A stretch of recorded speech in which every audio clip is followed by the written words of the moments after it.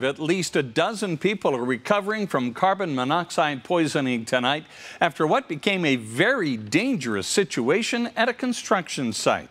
Saratoga Springs Fire and Rescue responded to what they were told was a medical problem earlier this evening. Officers say those 12 people who were hospitalized range from fair to serious condition. Contractors were working on concrete at a site on the corner of North Redwood Road and Pioneer Crossing when the space they were in got flooded with carbon monoxide. So the ventilation inside of the building was poor, and they were using equipment that was gas-fired, creating carbon monoxide in the building. And the levels were extremely high enough that it made all the contractors in the building sick.